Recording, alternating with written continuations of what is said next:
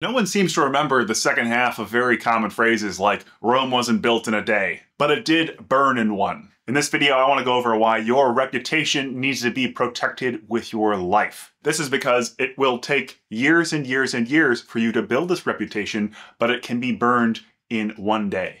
Or one incident. If you've been paying attention to my channel for any period of time, you'll know we have two #1 rules here. Number one is pay attention, and number two is have integrity.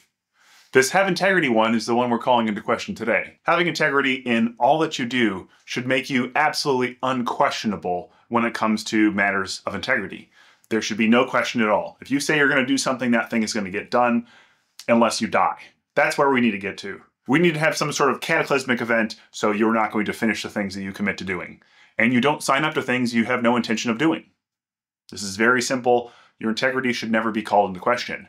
Now, if your reputation starts getting called into question because someone at work is personally attacking you, which I hope for your sake is rare, I've only had to deal with it once so far in my career, and I never really got to the bottom of why this person was attacking my reputation. When personal attacks do happen, you need to protect your reputation with your life. The best way I can help you take this mindset on is by giving you an example from my life, which is basically a person was personally attacking me, and I really didn't understand why. It really never made any sense to me. I never really got to the bottom of it. But I had sage advice from a mentor close to me, and he basically told me, I don't know what's going on with you. I'd be the first person to call you out if you were doing the things that this person is saying that you're doing.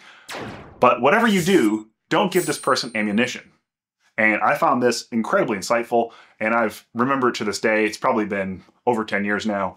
So imagine you're sitting across from someone who wants to shoot you. So they have a gun and they're ready to load the gun, but they don't have any bullets. Is it in your interest to give that person bullets to shoot at you, knowing full well their intention is to shoot at you if you give them bullets?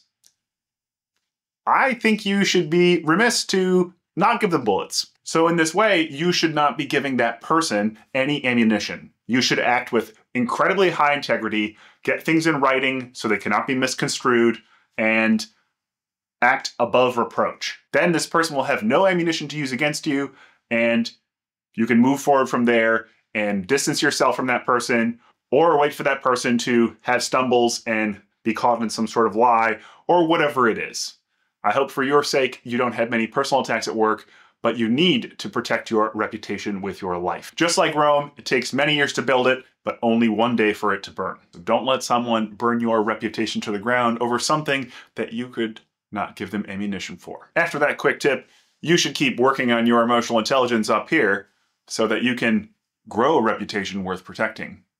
And then you can start working on your social intelligence at this playlist down here.